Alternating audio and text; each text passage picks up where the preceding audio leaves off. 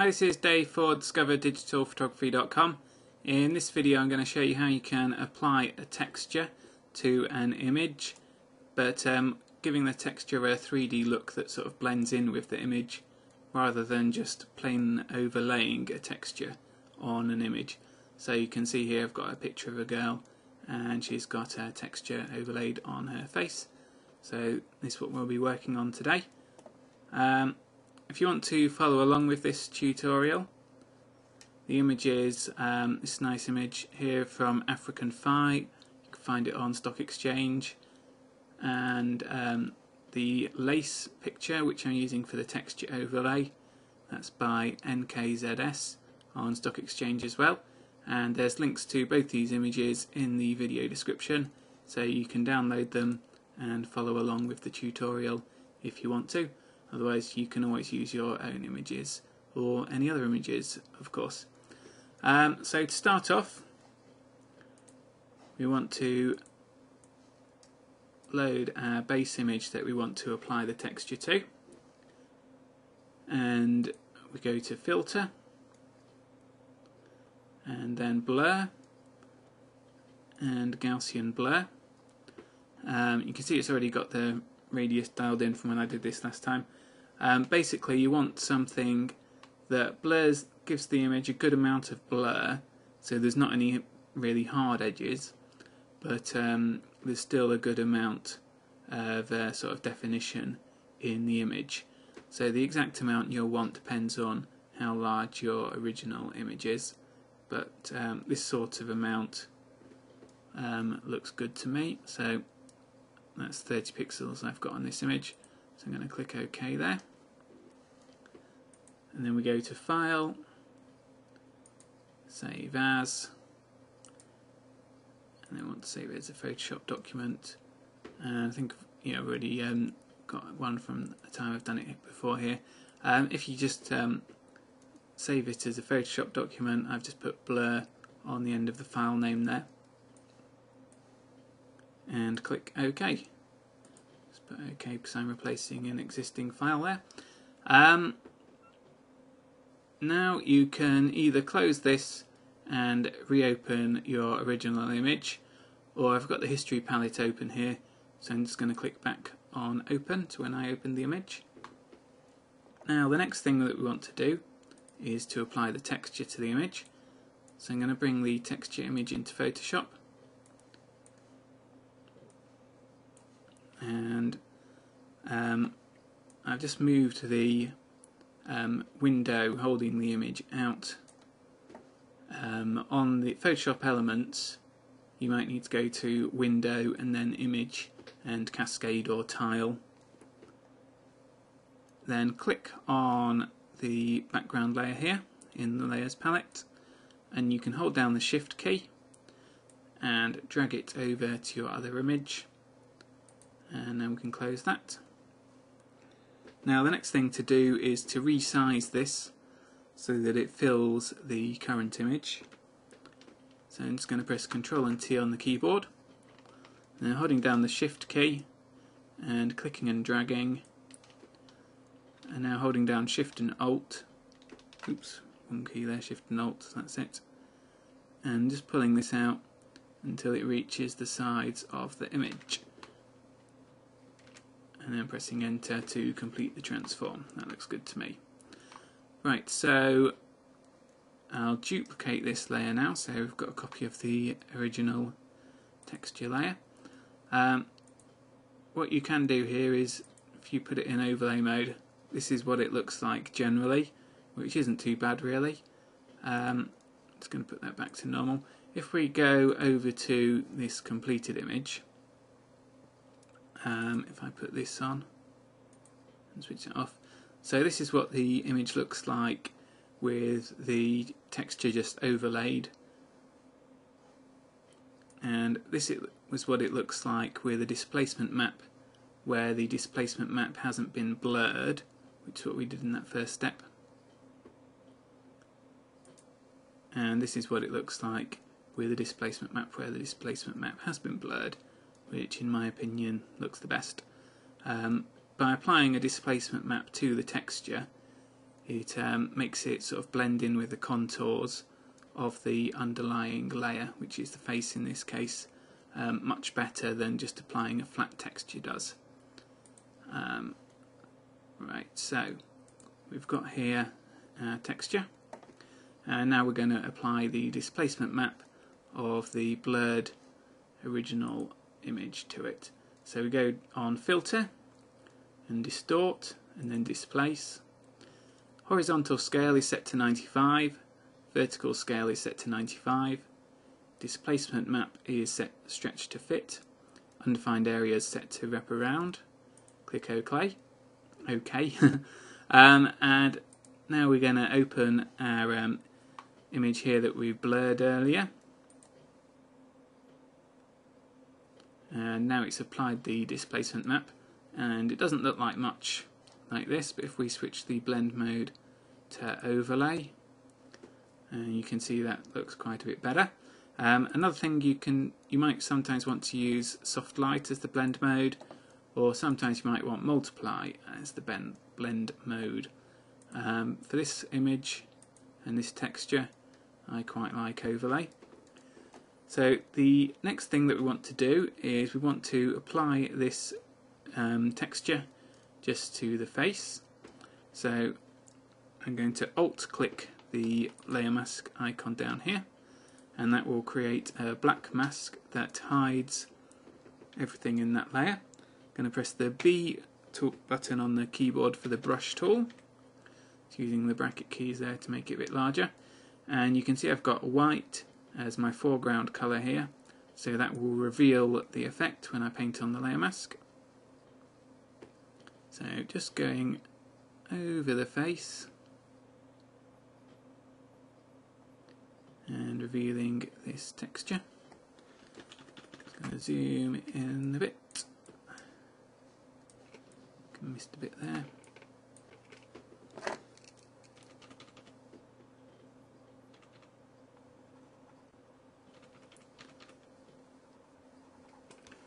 Going over the ear here.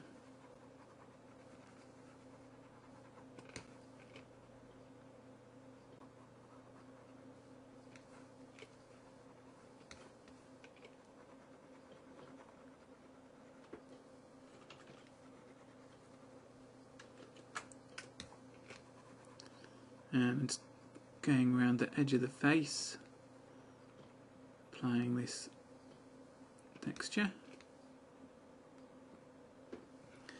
and it's going to make the brush a bit harder along this chin, give it a bit more definition.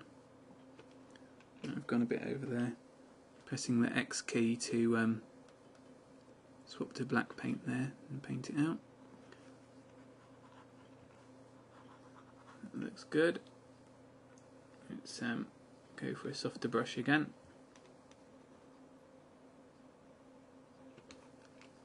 And just painting along the edge of the face.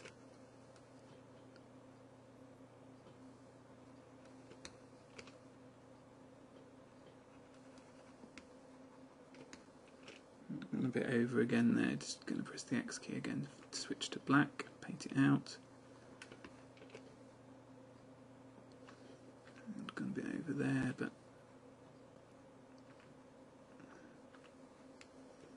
there we go. Let's zoom out a bit. Let's maybe touch that up around there a bit. There you go. I'm just going to look at the mask now, and you can see there's a few bits of mist around here.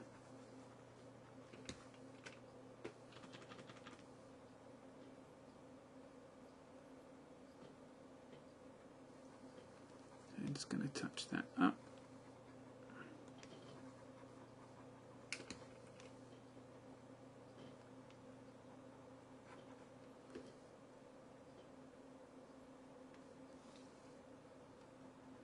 Fix that bit around there. Right, I think that looks okay really. Now if we look at the whole mask of the image, you can see that the texture goes straight from her face down to her neck, when in reality it should go under her chin, where you can't see that bit.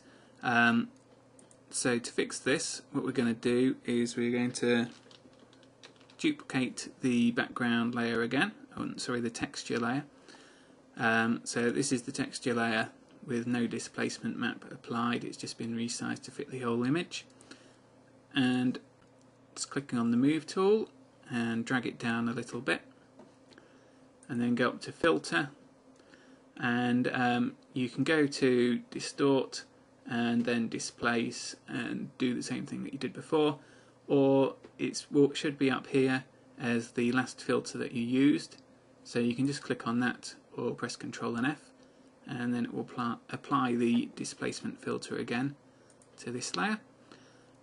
So again, I'm going to alt click to create a black mask that hides everything on that layer. I'm also going to change the blending mode to overlay, the same as the top layer, and then just want to paint the effect in over her neck. I'm just going to zoom in a bit here, pressing Ctrl and plus on the keyboard.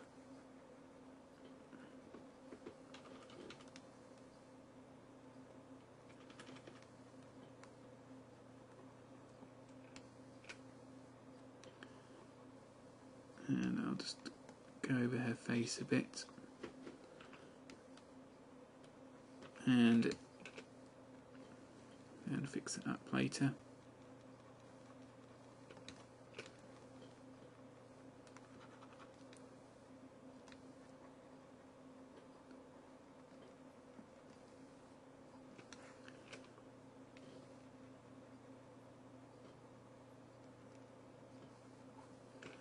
Right, that looks good. Just going to make the brush a bit harder. Switch to black paint and paint out over the bits where I've gone over her face.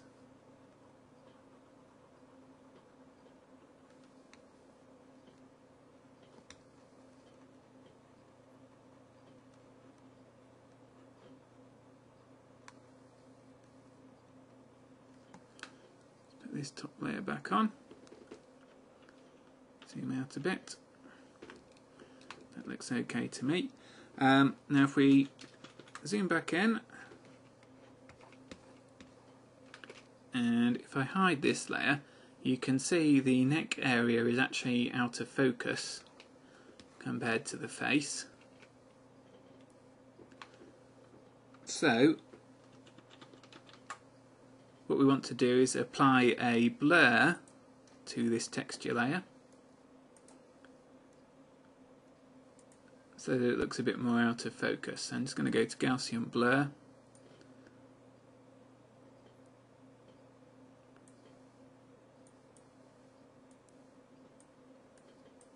and something around 4.5 pixels, maybe a little more. That looks quite good to me, so I'm just going to click OK there. So that's just blurring this texture layer. Right, the next thing I'm going to do for this image is to remove some of the effect from the eye. So I'm going back up to this top layer where we've masked it for the face, and I'm on my brush and I'm on black, which is paint out, and just painting out the effect over the eye, and switching back to white, and just fixing these areas I've painted out that shouldn't be, and I'm also going to paint back in the effect over the iris.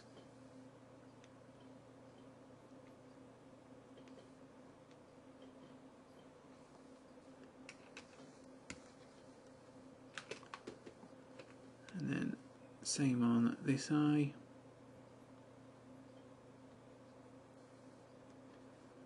Good thing about using masks is that you can be a bit sloppy, and you can always paint back in or paint back out any bits that you've got rid of by accident. Just going to paint back in the effect here.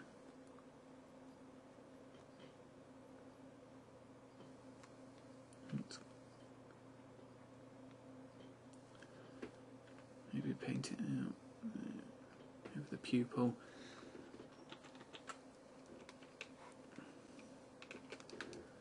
There we go. Let's zoom out. Yep, and so that's the basic finished image, I think, really. So it's just a case of getting an image and a texture, applying a blur to the image and saving it as a Photoshop file, then reloading your original image, placing the texture over it, making sure the texture covers the whole image, applying a displacement map filter where you use the blurred version of the original image, and then putting the texture into overlay blend mode. So I hope that helps. You can see the text version of this tutorial and more photo tips on discoverdigitalphotography.com, and I'll put a link in the video description. Thanks.